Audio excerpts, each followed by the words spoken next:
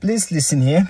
I'm Ishmael, and by the way, if you're watching me for the first time, and I welcome you to today's video, please listen here.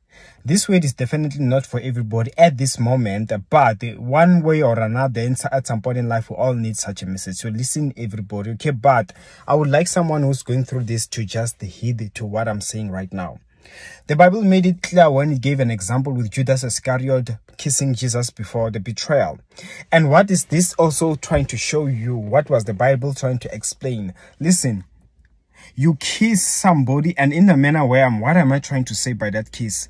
Somebody that is so close to you, someone who's, it's like kiss was a symbol of showing how much you love a person, how much you care for them. You know, it was not a romantic kiss, that one that Judas gave Jesus, but it was a way of showing how much. But behind that kiss, there was a betrayal. And with this word, I'm trying to tell you right now that be careful. The one closer to you who dares to just show you that much love than everybody else is most likely to be the one to betray you. And you're going to realize that, and it's going to be confusing, and it's going to be so hurtful. But beware, remember this word, that it was a way to warn you so that it does not bring you down and you don't feel down about it. But it was just a way of making you be careful, okay?